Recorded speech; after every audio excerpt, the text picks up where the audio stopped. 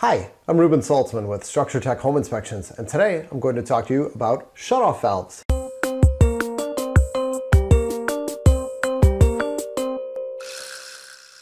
So there's three different types of valves that I'm going to cover today. You got stop valves, gate valves, and ball valves, also known as quarter turn valves.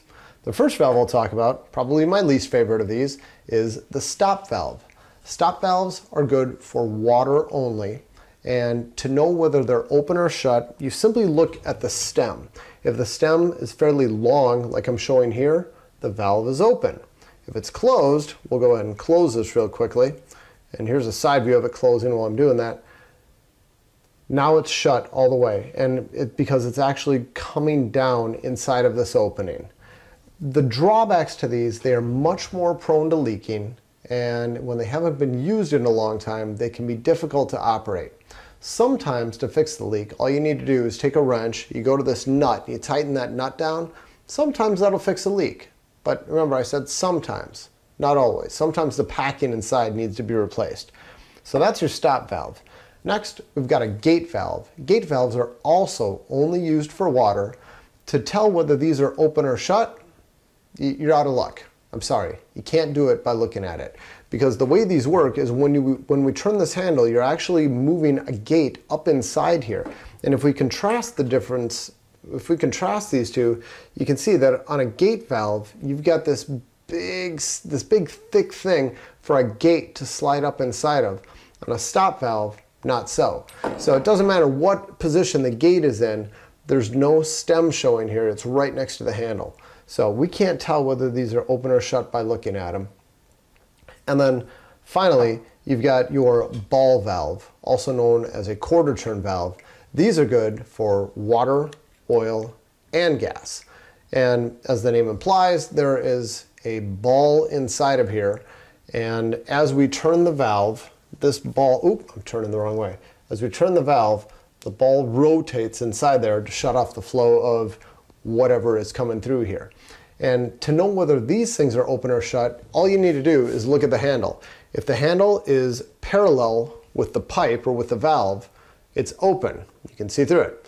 And then if it's perpendicular, we do this, it is shut. You can no longer see through it. So it's easy to tell whether these are open or shut. I love that it's only a quarter turn. That makes it really easy to operate these things. They're much less prone to getting stuck, and they're much less prone to leaking. So love those. And then finally, I'm going to talk about a third type, which is a close cousin of the quarter turn. It's also a quarter turn, but these are not considered ball valves. These are called lube valves, or grease valves. And the way these work, it's also a quarter turn. You get a quarter turn to open it or close it, but the difference here is that there's not a ball inside here.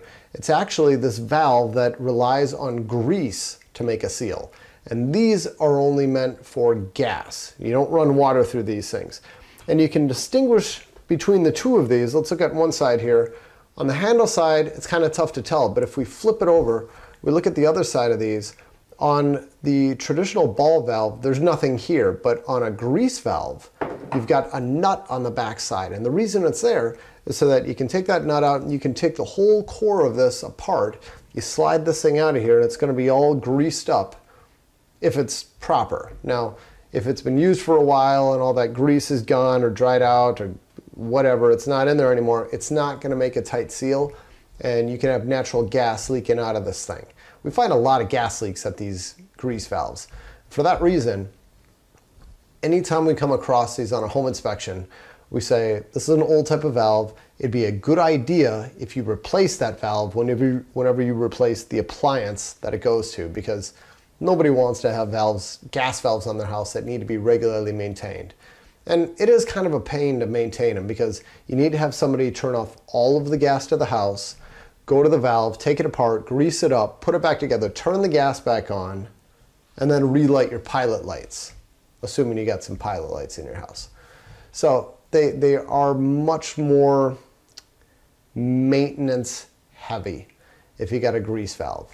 But they haven't been used in a long time. We only find these at fairly old houses. So That sums it up. Those are our 3 basic types of shutoff valves. Thank you so much for watching. Take care.